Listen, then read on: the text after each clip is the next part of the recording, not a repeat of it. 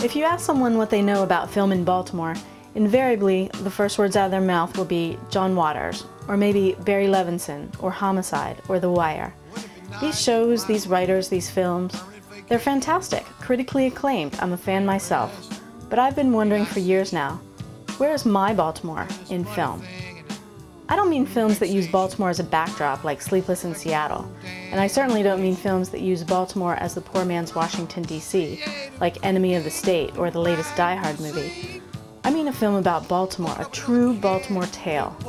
How can there not have been a well-known, well-made movie about all the incredibly interesting and talented people that live here?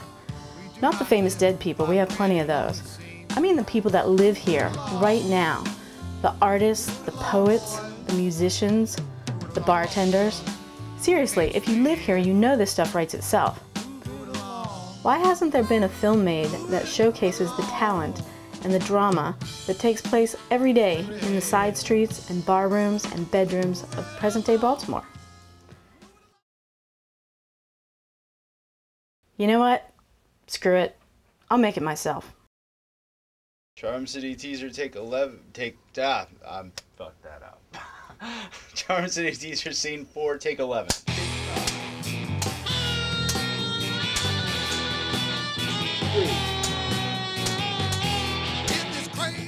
Okay, let me get this straight.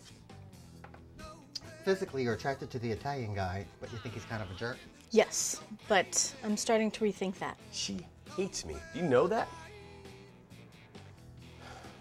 Anthony. What? Don't be such a pussy. But you haven't slept with him yet. Right. But you want to? Yes, definitely. From the neck down anyway. My what? Your bra and your panties, they didn't match. Your underwear didn't match. So? Every guy knows that if a girl wears matching underwear, it's kind of like a green light, like as if she had it planned or something like that. Really? All guys know this? Well, yeah. Did you read this in Maxim or something? Oh, I hate that magazine. Yes, all guys know this. It's a fact. You learned this in grade school. Okay, well, you know what? Yeah, Do you honestly think that your fuck buddy is going to support you through this? I think that my boyfriend is going to be a part of this family.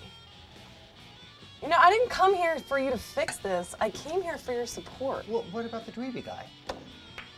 He's not dweeby. Who said he's dweeby? Okay, the less macho guy. Yeah.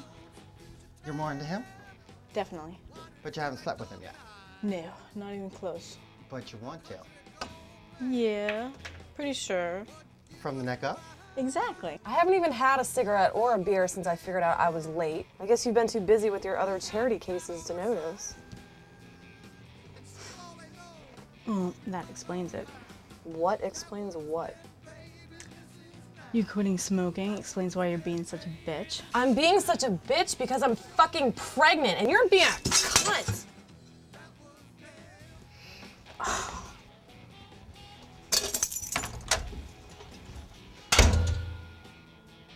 This is your apartment! He always compliments me. He always picks up the check. He always picks up the check and he hasn't made a move yet? He's a gentleman, David. But he's still a man, Jeanie. So? So? No, he's not gay. He is pretty cute. He's not gay, David. Back off. I'm telling you, he's straight. So is spaghetti until you cook it. Well, I'm not letting him anywhere near your kitchen. Tell the whole damn world we've got God on our side, and still all they know